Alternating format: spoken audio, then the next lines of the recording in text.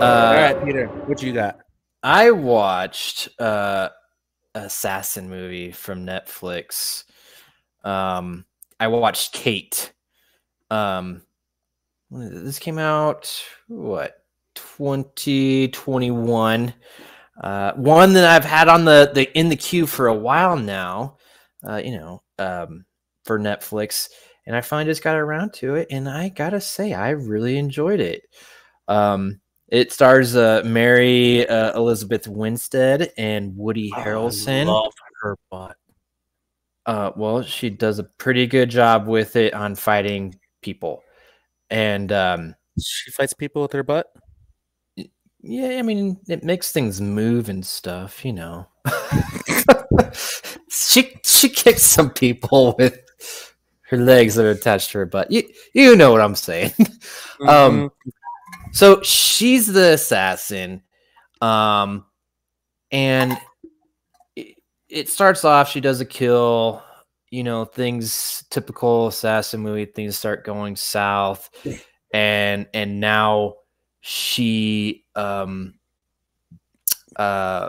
starts. She's poisoned, so she starts getting sick. She wakes up in the hospital. She tried to make a hit. It didn't go well because she couldn't focus because she was poisoned. And they find out, or I guess we find out as the audience, that she has had like radiation poisoning, and she has like 24 hours to live.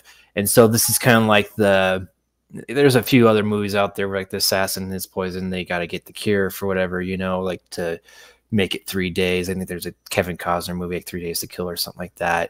And this is also kind of like Crank, where she has X amount of time, and if like, she slows down almost, she'll like die, but not quite like that. But she always has all this adrenaline, like she has like the shot she takes from the hospital, and like that's what keeps her pretty much going throughout this film.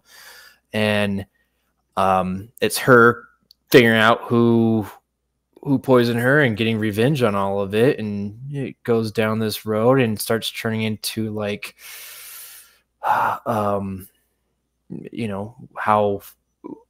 Eastern civilization views Western civilization and stuff like that, and also kind of about family and gangs. But I loved it.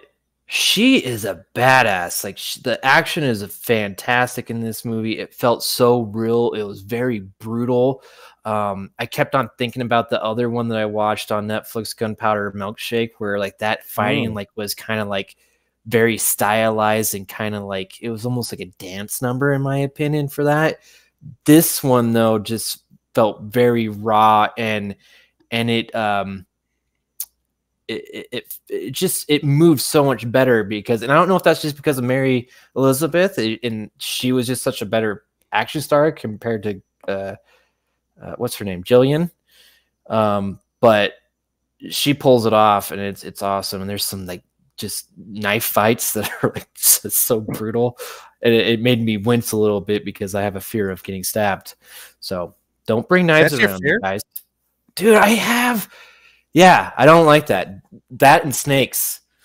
Knives, like someone stabbing me and getting bit by a snake, they're like two of my biggest fears. So what if they stab you with a snake? Then it's the extreme. Like I'll shit my pants.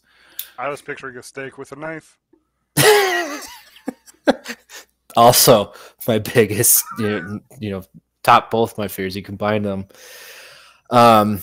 Woody Harrelson's always great. He's like the mentor. He's the one that trained Mary Elizabeth Winstead and made her the assassin. So, I mean, he's just always fantastic. But it's just kind of weird. It's set like in like China, so it's like a Chinese like gang that they're after, but it follows through. I love the story and all the arcs and how it just played out, and it's on Netflix right now, so I highly recommend it. I like it more than Gunpowder Milkshake and a lot of those other assassin movies where they only got X amount of time to live. So there you go. The other part I want to bring up too is like the fact that she gets the shit kicked out of her a lot. Like she gets shot. Like all the, there's so many times where like the action star, the main character, like nothing happens to him, not that much. She gets the shit kicked out of her, and I love how she just goes through this time frame. Like I love how because it's just within 24 hours. And you just see her progressively get worse and worse and worse. And I love that part of it. So, yes, Kate on Netflix. So Peter likes Mary Elizabeth Winstead to get the shit kicked out of her. And also do some shit kicking. Okay. I like it. That's right. So that's Kate. All right. How do you support us? How do you support us? You listen to sweet music. And you go to all the socials. You do bmoviesbeyond.com. You do Instagram. You do Facebook, Instagram. We're on Twitter now. Peter's been really active on Twitter lately, which is pretty cool. Good job. Evan, I don't know what you're doing on Twitter, but you should do it. You can follow the ticker on the bottom. It's going this way. And just look at the ticker. We're on YouTube. You got to click subscribe and like and do this. And watch Titanic and buy some t-shirts like Peter and buy some hats and like Evan. And also listen to this podcast. That's how you do it. That's the biggest thing. And my other favorite thing, the biggest part was follow the ticker. That was what I really got from you. Yeah, just follow the ticker. Yeah, just follow the ticker. You're going to see all the good stuff on the bottom. It's going to tell you to remember to like, subscribe. And where you see the ticker is on YouTube. So on YouTube. And sometimes maybe Instagram posts. I don't know.